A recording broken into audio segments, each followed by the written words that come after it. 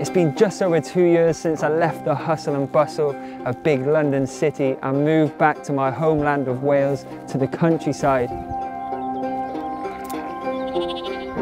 2 years of learning, rewilding and connecting with myself on a quest of self-sufficiency after feeling so dependent when I lived in the city.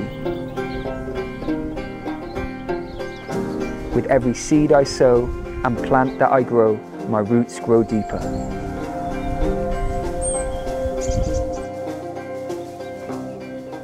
Welcome back to the garden. It's April and we finally got some sun and it's not raining, so I'm out in the garden. I'm getting this year's vegetables planted out. I'm so excited. I've never been so excited in all my life for anything, I don't think, than this year's growing season. So not only am I excited for all the vegetables and the produce that I'm going to grow this year, especially with the help of my new greenhouse, I'm also looking forward to try and get even more self-sufficient. Things like foraging, preserving, and just embracing living out in the country so much more. So what are you going to grow this year, guys? Well, I've got big plans this year to grow even more variety than the last 2 years. It's only my third growing year, but I'm super inspired and I'm going to show you exactly what I've got planted already. Before I show you what I'm growing this year, there's something that's been on my mind and is starting to get on my nerves a little bit, to be honest with you. The fact that we're referring to this incredibly medicinal, amazing plant as a weed, and so much weed killer is bought around the world to kill this weed is really, really sad. I'm talking about dandelions. You probably have them in your garden or in a local park nearby you. This is one of the most medicinally rich plants that we can consume. Medicinally, is that right? You know what I mean. Anyways, we can make dandelion coffee with the roots. So what I'm going to do today, there's so many dandelions around here, I'm going to harvest the roots and we're going to make some dandelion coffee that is nutritious, tastes like coffee, caffeine free and loaded with so many health properties. Native American tribes use dandelion root to treat a variety of ailments including kidney disease, skin problems and digestive disorders. And there's evidence of humans eating the root 18,000 years ago. Now the whole part of this amazing plant can be used. The leaves obviously are very bitter, similar to kind of rocket, but you can add them to things like soups as well as salads. The flower petals, you can make amazing cordials and desserts with them, but the root is what we want today, so I'm gonna dig them up. Tom, just snap my bloody fork, getting the biggest dandelion root out ever. It's like over 100 years old, I've managed to snap this. But look at that root anyway, that is what I was searching for. Amazing, that's huge. Every little part of this root is precious, so try and get as much of it as you can and put the ground back to normal after. When I lived in London, never would I have imagined that harvesting dandelion roots would be something that I'd find so thrilling and exciting, but it really is. And it's just about being outside, especially when the sun's out, hearing the birds sing. It's very therapeutic. Right, let's give them a wash off. I'm gonna let them dry out in the sun for a little while before I roast them until they're lovely and dark and smoky to help add that sort of coffee flavor. To make it, what you need to do is get your sort of sun-dried, dehydrated roots, pop them on a baking tray and into the oven for around about 35 to 40 minutes, just until they are lightly roasted and you can sort of smell them baking. And they should be dry enough so you can crack them and they just break in half really nicely. Blend them up to a fine powder or as fine as you can get it, and then mix it with some boiling water. You can pass it through a sieve if you want to, but I like to leave all the goodness in there, and it actually tastes like coffee. And you can experiment with how long you roast them for. If you want a richer, darker roast, then leave them in the oven for longer. But this is perfect. A healthy dandelion root coffee. Amazing. Now, something that I really discovered since being out in the countryside and learning more about foraging and herbal medicine is the fact that this medicine, just like the dandelion, is around us everywhere. I'm talking here, cleavers, sticky willies as some of you may know them as. I don't call them that, I call them cleavers, because these are the things you used to throw at people. They stick to you, you know? That's now in Tom's hair. But anyways, they are packed full of incredible healing benefits. Before I get them, look, my wild garlic, again, something that's just growing here now, is going to be growing here forever. The flowers have just come out. There's healing ingredients everywhere. So cleavers have been traditionally used for various medicinal purposes. Things like skin health. The plant is thought to have anti-inflammatory properties that may help soothe the skin and help things like psoriasis, eczema and acne. They've also been traditionally used to help with urinary tract health, plus digestive health, soothing things like bloating, constipation and stomach pain. I simply put my cleavers in some distilled or spring water, let it sit in the fridge overnight or a couple of days and then drink.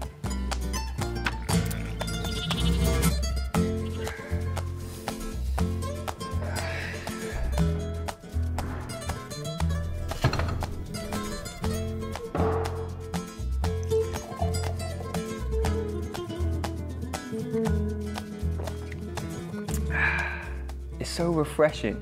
It's kind of weird because it tastes exactly like cucumber water to me. That's the perfect drink for first thing in the morning to sort of give you that lift that you need. Beautiful. Cleavers, who'd have thought it? So to give you a tour, I need to look at my map. And I made this map because last year I was just planting my ingredients out in sort of a intuitive way, which is nice, but I wanted a bit more of a plan this year, especially because space is a premium. So I wanted to make this map to figure out where I'm going to put everything. So in this bed here, we've got my potatoes. This is a huge bed and I wanted to plant a load of potatoes because, you know, obviously it's an amazing source of carbohydrates and there's nothing tastier than a homegrown potato. And look, my potato plants are starting to sprout up, so that's really exciting. Soon this will be covered in mounds of green and you'll be able to see the progress. Here, you would have seen in the last gardening video that these are my broad beans. So these are going to be producing a flower soon where the eventual bean will come, and I cannot wait to taste homegrown broad beans. So in this bed, it's easy to tell, it's my onions, and I've got about 150 bulbs because I saw Hugh Richards' video where he said if you have 150 bulbs, that's 3 onions a week to eat. So that's kind of what I use, maybe a little bit more. And I've just also planted some red onions in here too. And always next to onions, you should have carrots because the smell, the pungent smell of onions deters pests from your carrots, carrot root fly. So next to my onions, I've got my carrot seedlings coming up, and this is really exciting. I've got some really amazing carrot varieties planted this year. So here we got my garlic. I planted this in the last video, actually the Homestead tour. You saw me put in the cloves of garlic actually in this bed. Now look at it, a few months later, they're starting to come up, and in a few months time I'll be able to harvest. Cannot wait for that. I don't know how familiar you guys are with my garden and last year how it looked. Where my new polytunnel is was a few terrace beds, and in it was rhubarb.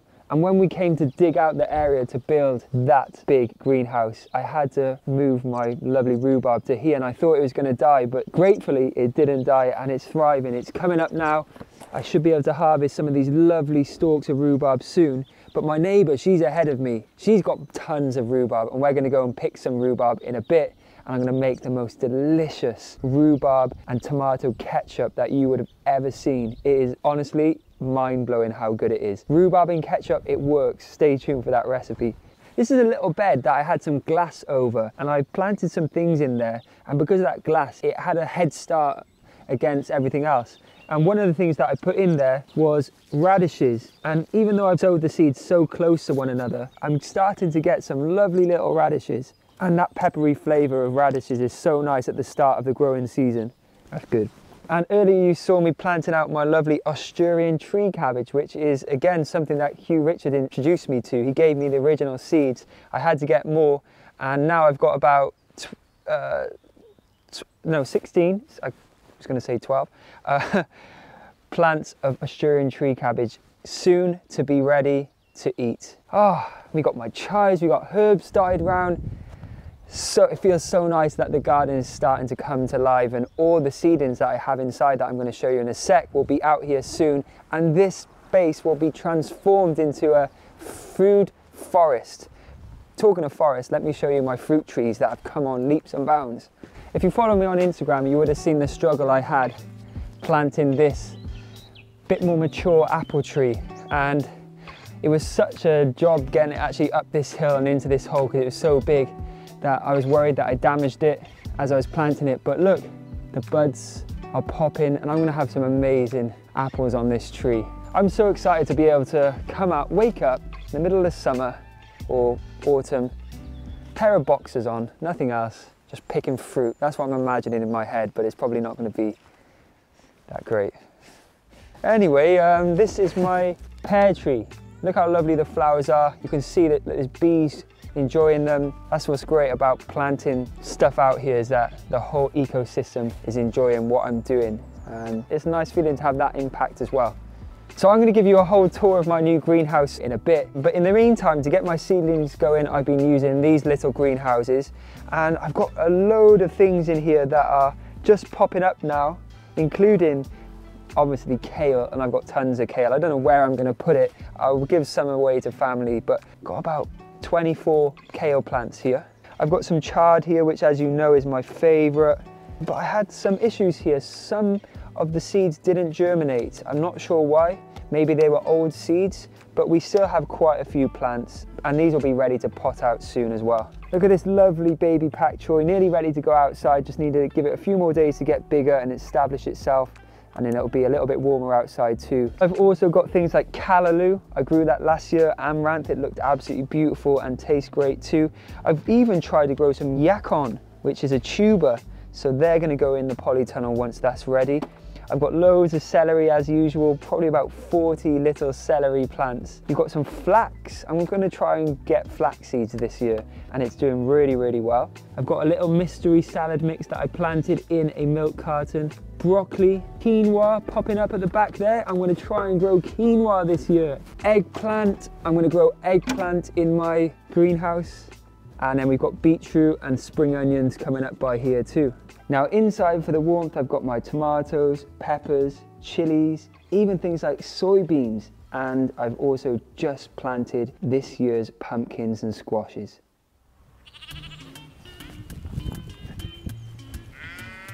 Meh. Country life. One of the most amazing things about moving to the country is the relationships that I've made with people around me, including my amazing neighbour who lets me harvest all, well not all of it, but a lot of their rhubarb, and it's the most incredible giant rhubarb ever. I'm going to show you how I make my rhubarb and tomato ketchup that I'm going to jar up and gift to my neighbour, and I may have a few spare for you lucky guys to get your hands on yourself. Look at that, that's rhubarb, that's Welsh rhubarb for you. That's how big it is. Oh, refreshing. Just got my rhubarb fan. Whilst I'm here at the rhubarb, it reminds me, last year we made the most amazing rhubarb and custard rice pudding, and you can watch the recipe right by here. You must make my rhubarb and custard rice pudding with saffron. I really wanted to celebrate my neighbour's freshly picked rhubarb, so I had to make something luxurious. To make the rice pudding, into a saucepan placed over a low heat, add a can of coconut milk, followed by a splash of non-dairy milk, a little caster sugar or a natural sugar of your choice, some pudding rice, and then the spices. I'm going to be adding some ground cinnamon, some ground nutmeg, and some vanilla bean paste and saffron. Give the mixture a good old stir up and let it simmer away for 25 to 30 minutes. I've cut my neighbour's rhubarb into chunks, and in a non-stick frying pan I'm going to add some cranberry juice, plus some fresh ginger, a pinch of cinnamon and some maple syrup. Get those ingredients bubbling away before adding the rhubarb and let it cook down until tender. This is also going to create a lovely glaze to go on top of the rice pudding.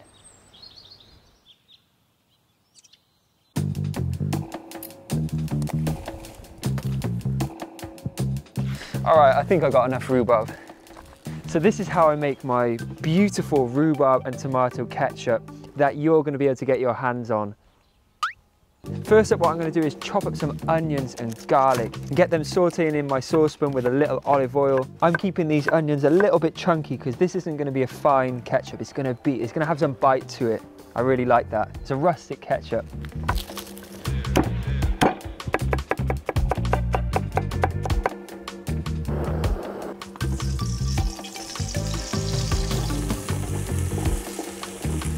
We've got the big boy saucepan out today, the cauldron, making an amazing rhubarb and tomato ketchup for you guys. Yeah, buddy. Let the onions release all their sweetness. You need to cook this down for quite a while. That's the key for flavoursome sauces. So once those lovely onions and garlic are sweated down, I'm going to add some spices, starting with ground cumin, some ground coriander, some celery salt. I'm also going to add a little bit of smoked paprika for the kick and for that smoky flavour. Oh yeah, got to get some of that in there. And a good pinch of sea salt.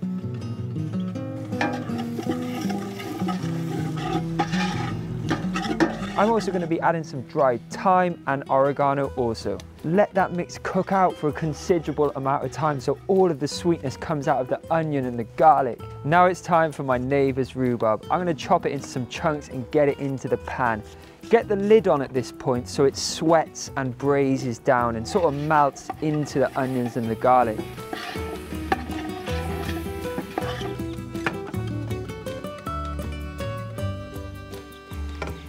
It started to rain here in Wales, but that's not going to stop me making this absolutely delicious ketchup with my rhubarb. It smells so good too. Oh wow. Time to get some sweetness in here because after all, rhubarb is quite sour, isn't it? So we're going to actually add some coconut sugar. And this is going to add a little caramelly note as well, and it's brown as well, so it's going to add a lovely colour. Look at that! Talking of look at that, we've got the Look at That merch. It's available to pre-order now. There's a 2-week window where you can get your order in. Once that 2-week window is finished, it will never come out ever again. So click the link below this video if you want to get your hands on the limited edition Look at That merch. Yeah, boy! But look at that, look at this. This is amazing. Look at that. Look at that. Holy moly. Now before I let this bubble away and cook down, I'm going to add some tomato paste. That's got real umami. Talking of umami, I'm going to add some miso paste and some chopped tomatoes. Plus I'm going to add some of my homemade kombucha vinegar.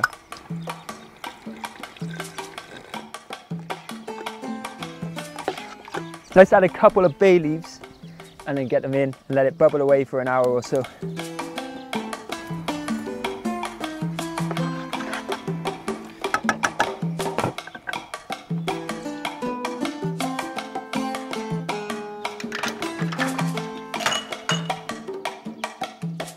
All right, sauce time, baby. This sauce has been bubbling away now for about an hour.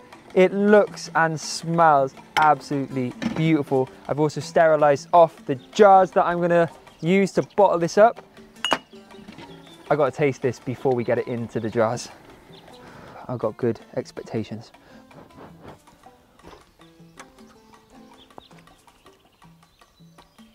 Oh yeah. Tangy, sweet, little smokiness. That rhubarb is unreal.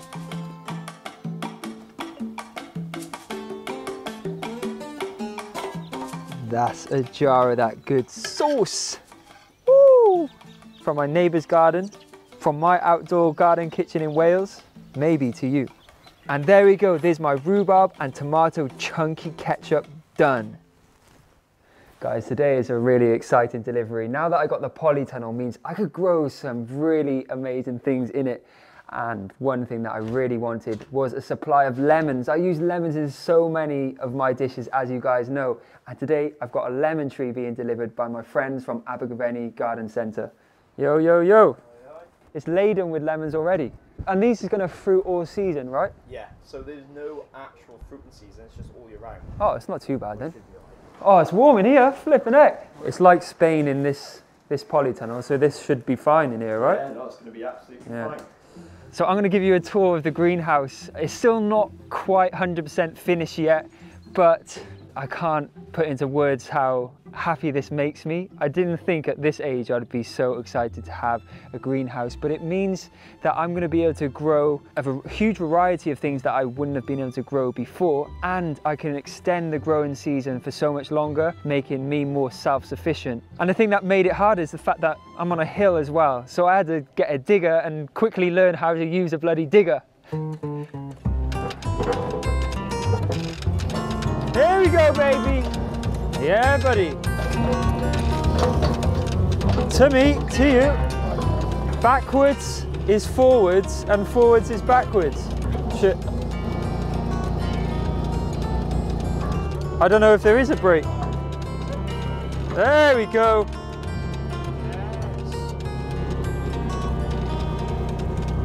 How about that? Whoa. Shouldn't have done that. Well, I've done about 15 minutes now. I'm starving, Dad, so I might as well have some breakfast now.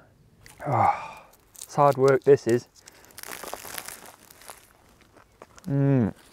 Job well done so far, I think.